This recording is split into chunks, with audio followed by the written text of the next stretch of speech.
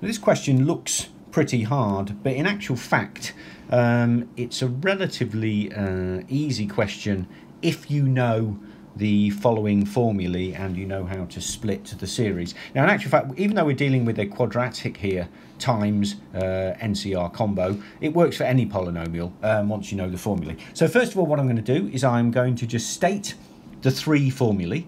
Then I'm going to do an example, and then I'm going to prove the three formulae for those who are so interested. Okay, so let's just state them. So number one, the sum between r equals 0 and n of nCr is 2 to the n. Well, that one's quite well known. And I'll prove these all later. Number two, the sum between r equals 0 and n of n times nCr is equal to n times 2 to the n minus 1. And the third one, which is the sum between r equals 0 and n of n squared. Sorry, that will be r, and that will be r squared. My apologies. R squared times nCr equals n plus 1, 2 to the n minus 2. So with these three formulae, what we can do, and by the way, I mean, if you wanted to, you could work out for r cubed or r to the 4 or r to the 5 or whatever. Once we have the sum of nCr, the sum of r times nCr, and the sum of r squared times nCr, we can split any quadratic into the sum of ar squared times nCr, add the sum of br times nCr, add the sum of c times nCr using these three formulas. So what we'll do is we'll do an example. So here we go. Let's just use an example here. So let's say, for example, the sum between r equals 0 and n of 2r squared minus 4r add 6 times nCr. So we have to sum this between r equals 0 and n. Okay, well, what we're going to do is we're going to split it into three sums. That will be the sum between r equals 0 and n of 2r squared nCr, add the sum between r equals 0 and n, well, and actually in this case it would be minus, because that's a minus there, minus 4r nCr, and then plus the sum between n and r equals 0 of 6 nCr. And we can take the constants out and then put the formulae in. So that equals, for the first one, we can take the 2 out, and we know that the sum of r squared nCr between r and 0 is n plus 1, 2 to the n minus 2. That's the formula which I am going to prove presently. And then here we can take the 4 out here, that'll be minus 4, and that will leave us with the sum of r nCr, which we know is n times 2 to the n minus 1, which again I will prove presently. And then here we can take the 6 out, and then we're left with simply with the sum between r equals 0 and n of nCr, which we know is 2 to the n. And if we just clarify all of this a little bit, so that would be 2 to the n minus 1 times by, if we take 2 to the n minus 1, that will leave us with n plus 1 here, minus 4n, add 12, because that's 2 times 2 to the n minus 1, which equals 2 to the n minus 1, n squared minus 3n add 12. So there is the solution to this summation. So it's not difficult, it doesn't matter what the quadratic is, and indeed it could be a cubic or a quartic or whatever. All you do is you split it like this, as long as you know the formulae. Now you can either, in an exam, just remember these three formulae, or you can actually try and derive them. So let's derive them anyway. So what we're going to do, we're going to give the three proofs. So first of all, let's have a look at 1 plus x to the power of n. Okay, that's the basic binomial expansion. nc0 add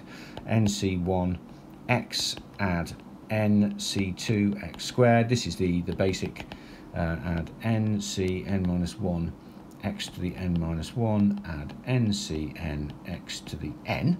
Okay, now the first one that if we just put x equals 1 here, then we get 2 to the n equals the sum of all of and is nc0 add, well x will be 1 here, nc1 add, well x will be 1 makes x squared is 1, nc2 add, ncn minus 1 add ncn, which equals the sum between r equals 0 and n of ncr. So we already have that the sum of between r equals 0 and n of ncr is 2 to the r. That one is very easy to prove.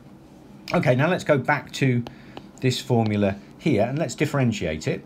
So that gives us n times 1 plus x to the n minus 1 equals, well, nc0 is a constant, so that disappears. nc1x just leaves us with 1 nc1.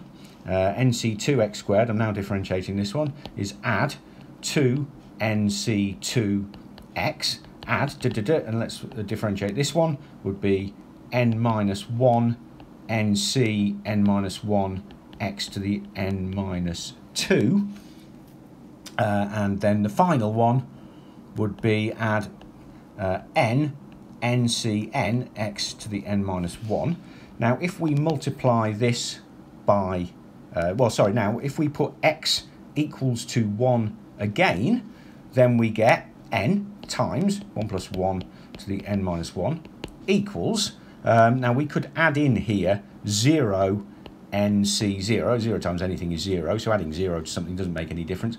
Add 1 ncn, 1, add 2 nc2, again x will become 1, add add n minus 1 nc n minus 1, add nc n, and that there is equal to the sum between r equals 0 and n of r ncr. So we have now proved that the sum between r equals 0 and n of r ncr is equal to n times 2 to the n minus 1. So that's the second one proved. Okay, so now let's take this equation here and multiply both sides by x. So we get xn, 1 plus x to the n minus 1 equals 1 times nc1x. We're multiplying both sides by x. Add 2 nc2x squared. Add n minus 1 nc n minus 1 x to the n minus 1. Add n ncn x to the n. All I've done is I've multiplied this equation here, both sides by x. And now if we differentiate again, we'll have to differentiate this using the product rule. So that will be, we can take n out, so that will be n times, let's differentiate now, that will be u dv plus v du, that will be x n minus 1 plus x to the n minus 2 add 1 add x to the n minus 1. That is just differentiating this